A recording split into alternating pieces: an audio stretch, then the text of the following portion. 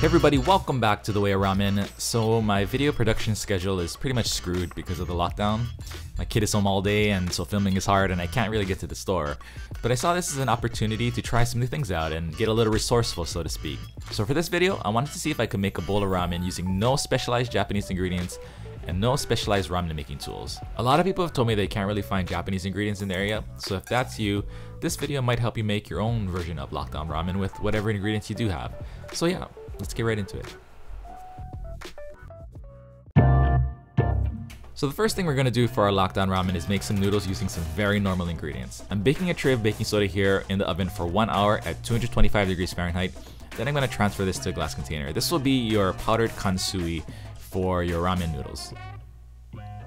Next, I'm going to add 1 egg white to a measuring cup and then fill that cup up with water until it weighs 139 grams. Then you're going to add 3 grams of your baked baking soda and 3 grams of kosher salt and mix it all together.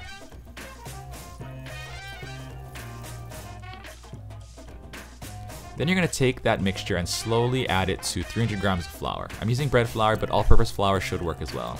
I'm using chopsticks, but you can use a fork or a spoon, anything that will help you work the kansui into the flour. After the initial mix, use your hands to really work the liquid into the flour. This dough is a 46% hydration dough, which should make it easy enough to work with without a pasta machine. Transfer the loose dough into a Ziploc bag and then let it rest as is for 30 minutes.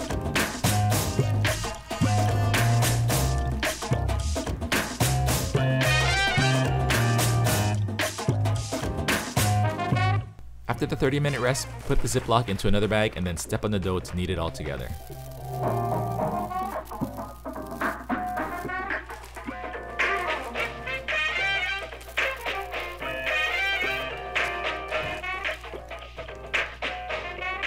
Dust your cutting board with some cornstarch and then roll out your kneaded dough as thin as you possibly can. The thinner the better. Mine didn't turn out as thin as I wanted it, so learn from my mistakes. Try to get it as thin as possible.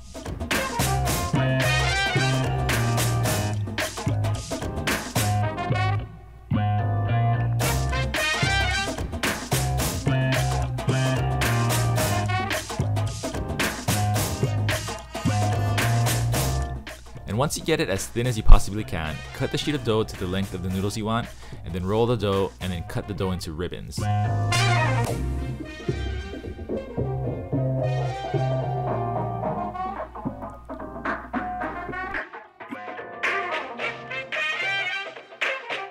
Loosen your ribbons into noodles and then hit it with some cornstarch and start smashing them together. This will make what's called a Temomi style noodle, or hand massage noodle. This style of noodle is supposed to help bring up more soup and flavor than a standard straight noodle.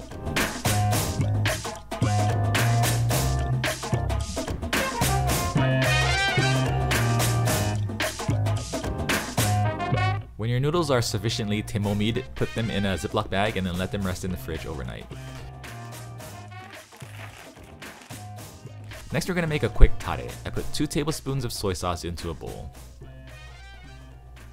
Then I added half a teaspoon of anchovy paste. My thinking here was anchovy paste could bring the fishy flavor that would come from a niboshi or katsuobushi, and also add some glutamic acid for umami as well. When it comes to choosing ramen ingredients, you're usually either chasing flavor or umami, and this anchovy paste has both, so I think it's a pretty good substitute and it's pretty easy to find for most people. Next, I'm adding half a teaspoon of fish sauce, again for more umami, half a teaspoon of apple cider vinegar,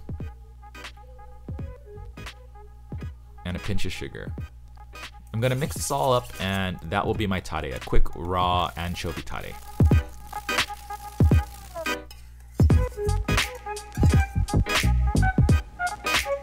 Next, we're gonna make some aroma oil for the ramen. If you can get some kind of animal fat like schmaltz, duck fat, or lard, use that. But if you can't, you can just use canola oil for this. I'm going to be adding some more of that anchovy paste to the oil, and also some sliced garlic and some green onions.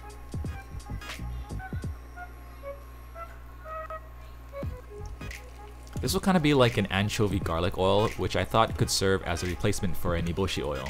Just let that simmer at low heat until the garlic starts to change color, and then when the garlic changes color, just strain it out and you have your anchovy oil.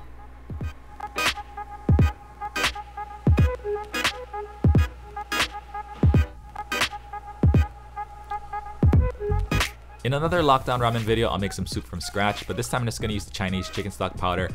350 ml of water, and 1 teaspoon of chicken stock powder. Give that a mix and your soup is done. Drop your noodles into boiling water and cook them for as long as it takes to cook them. Mine were super thick, so it took a good 5 minutes to cook. Yours may take more or less time, you just have to taste it as you go. While your noodles are cooking, add 1 tablespoon of Tare into a heated bowl, along with 1 tablespoon of anchovy oil. If you want, you can add some black pepper here as well. And these measurements are just recommendations. When your noodles are about done, you can add your soup to the bowl. Then strain your noodles and add them to the soup.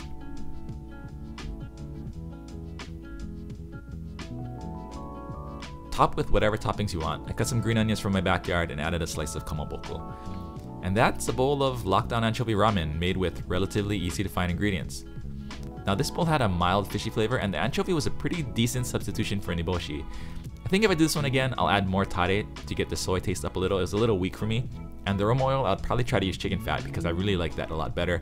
But the anchovy oil was not bad. I just needed to add a little bit more to the bowl like the tare. The noodles were not so great to be honest, but I think it's because I didn't get them as thin as I needed to. If I had rolled them a little thinner and maybe cut them a little thinner, the noodles might have been pretty good. So I'll probably just use the rest of the noodles for something like a maze soba or something that calls for thick noodles, and that will match a little better. All in all, definitely not the worst bowl of ramen ever made, and pretty good considering I just used whatever I had around my house. If you like this video and want to learn more about making ramen, feel free to join my Discord server. There's a bunch of us in there talking about making ramen all the time, and I personally feel like I learned a lot just by seeing what everybody else is doing when they're making ramen. Also, I'd like to see your bowl of lockdown ramen, so feel free to post pictures in the Ramen Pics channel on the server. You can also follow me on Instagram and connect with me there, @WayofRamen.